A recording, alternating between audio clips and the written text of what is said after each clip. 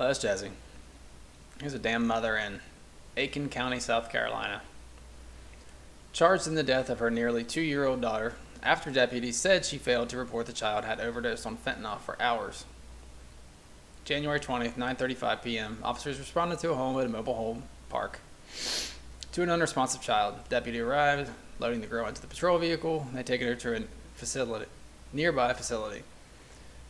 Alexandra Howe, 23, told deputies she drove her daughter to the hospital in Augusta due to the girl suffering from bad migraines. Howe said on the way to the hospital, her daughter began to act normal and she stated that she was fine. She told the deputies that she drove to the hospital and sat in the parking lot for an hour and a half, where she monitored her daughter. Jesus Christ. She then drove back home and her daughter fell asleep in the vehicle just as she turned onto the street.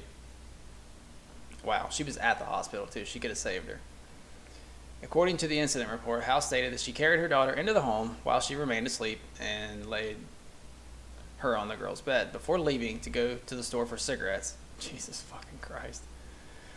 She checked on her daughter and she noticed that she felt a little cold at the time, but she was still breathing. She said she took her daughter off the bed and placed her on the floor next to the air vent. Wow, what a parent. Another woman in the mobile home came into Howe's room and alerted her to the fact that the child's lips were purple and she appeared to be not breathing. Howe was transported to Aiken County Detention Center for pending charges of fentanyl. An arrest warrant stated that the cause of death by her daughter was Howe caused the death of her daughter by committing child abuse and neglect by creating an unsafe environment.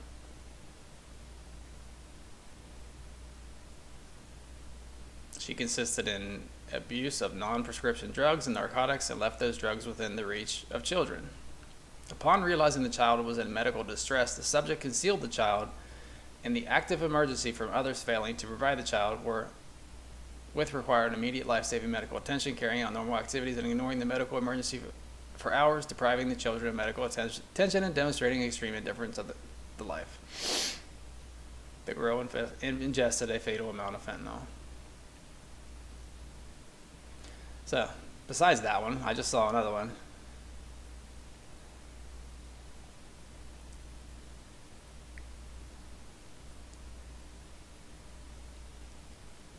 Two arrested and a 2-year-old boy overdosing in Nigeria County. The sheriff's office said on April 25th, deputies were called to the home and the child was unresponsive.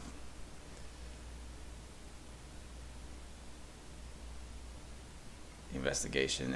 2-year-old ingested fentanyl. I'm not sure how he ingested it. Then you had another one.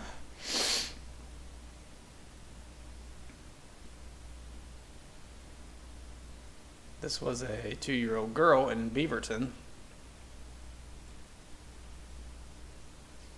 They actually gave her two doses of opioid reversing Narcan and actually saved her life. But it doesn't say how she got it. It was in something she ingested. But she was also inside of a car parked outside of a daycare. So I guess she could have got it from somewhere inside the daycare, but I would say the parents were more involved in that. She may have taken it from the house, or maybe her parents stuck it in her purse or stuck it in something of hers, in case they thought they got pulled over or some shit. Here's another one. Stanislaus County, 18-month-old dies of fentanyl. California dad arrested after a girl who was 2 overdoses on fentanyl. Mother charged in fentanyl overdose of her 12-year-old daughter. 3-year-old Apache Junction boy dies from fentanyl overdose. 2-year-old overdoses from fentanyl.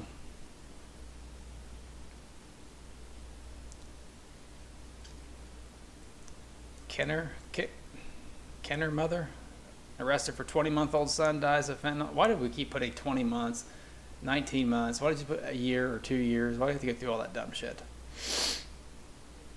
A toddler took a nap in an Airbnb and fentanyl killed her.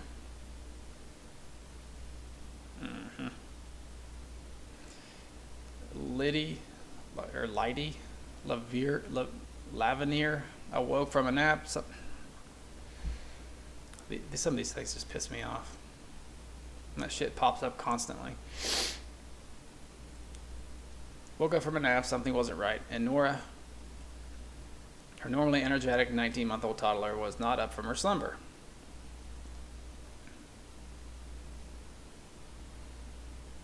Another one, San Diego, 13-year-old, 2-year-old, 2-year-old, 2-year-old, 12-year-old, 2-year-old, 2-year-old, 4-year-old.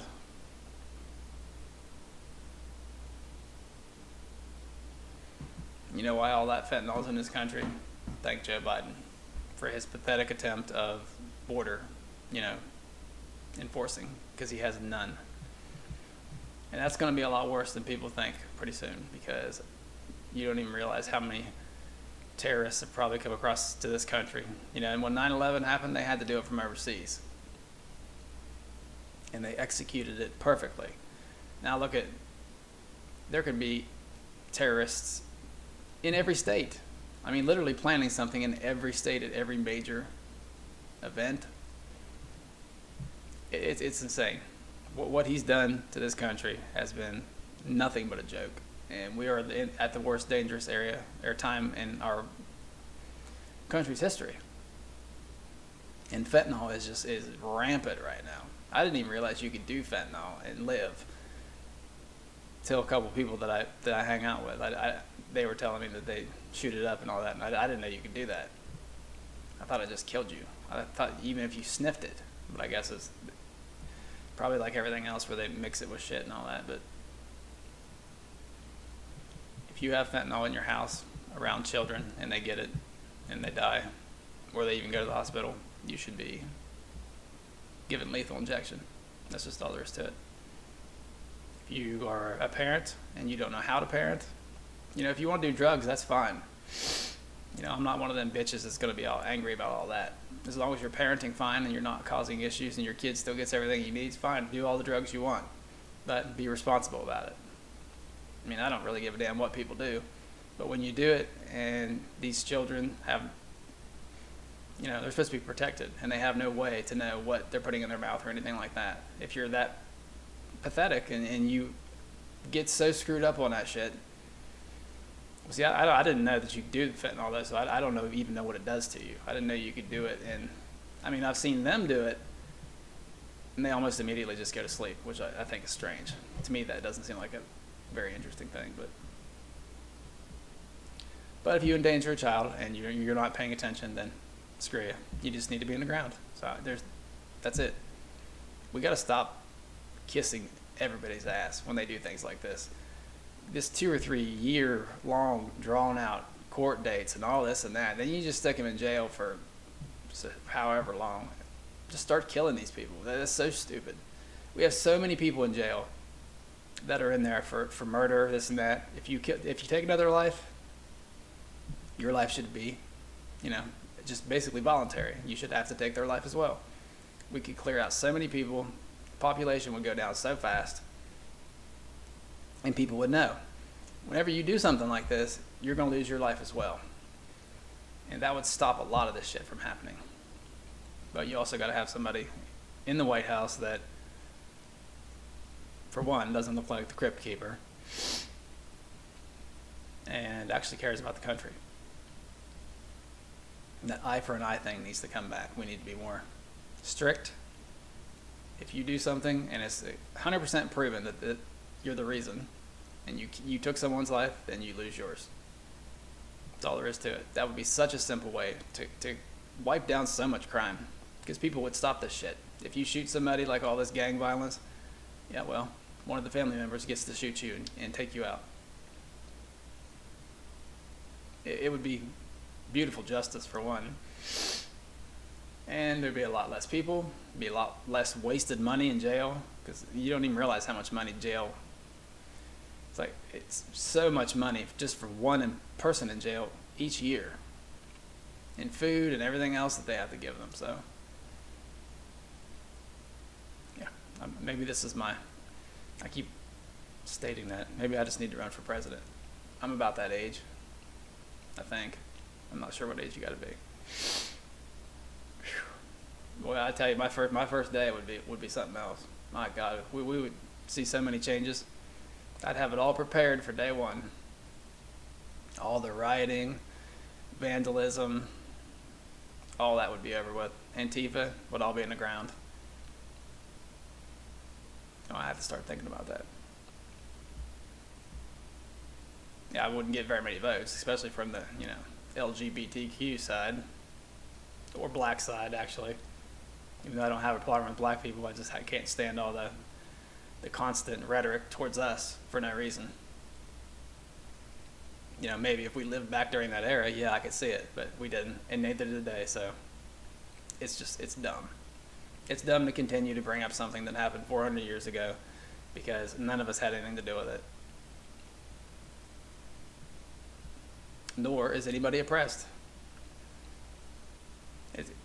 Come to think of it, you're doing a hell of a lot better than I've ever done. And that white supremacy shit, yeah. Nice try, but I've gotten nothing handed to me, ever. I've worked for every single thing that I've had. As soon as I was 16, I was working. From 16 all the way till now. And I've never not had it. Been working, so.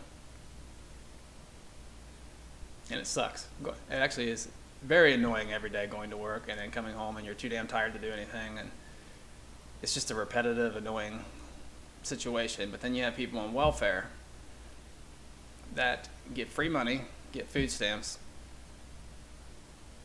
free Medicare, or Medicaid, or whichever one it is. But then they use, which if you'll notice, these are the people that get ADH medicine, like Adderall, Vyvanse, pain medicine. Then they just go and sell them to buy drugs. So that whole system is fucked up, and it is. But then people that are working all the time, don't even want to have to. Getting insurance through your company is usually $100+ out of every freaking paycheck. These people are getting it for free for not working. I mean, their lives are not great. It's not like they're making an effort. They're usually living in shitty houses and things like that, but that's their fault. But they still shouldn't get everything for free. There needs to be some kind of a system put into place that they have to literally get drug tested every month. That's all there is to it. Food stamps has got to cut off the pop and the chips and all that shit. All you're doing is making these fat fucks fatter, and they're disgusting. You make them fatter and fatter, and then you go to Walmart to try to buy shit, and you can't even get in the aisles because of these fat fucks on their little carts. It's annoying, and that shit needs to stop. If you're going to give free money, they need to buy healthy shit. That's just all there is to it. And if you're going to give them free medical shit, they need to somehow verify that they're taking the pills and they're not selling them. Because I know personally, because I used to buy a shit ton of Adderall off this one girl, and she was on these same things. I loved Adderall. Hell, I would take them now if I could get them. See, I'm not a little pussy. Like I hide shit like that. I loved Adderall. It calmed me down. It was just a good drug. Kept my mind calm. Vyvanse I hated. It absolutely gave me a migraine like you couldn't even freaking believe.